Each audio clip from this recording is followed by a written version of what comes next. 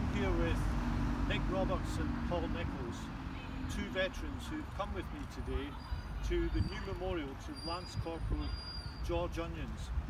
George Onions was born here in Bilston, and almost exactly 100 years ago he received the Victoria Cross for exceptional valour in battle. His bravery resulted in the taking prisoner of some 200 German prisoners of war in August 1918.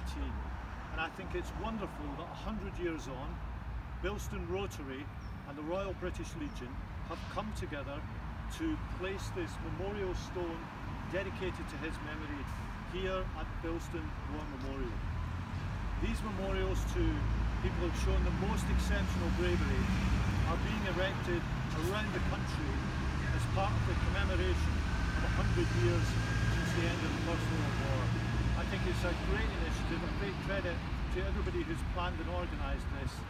Perhaps most important of all, a timely reminder to all of us of the sacrifice made for the freedoms that we enjoy today, 100 years on from the First World War.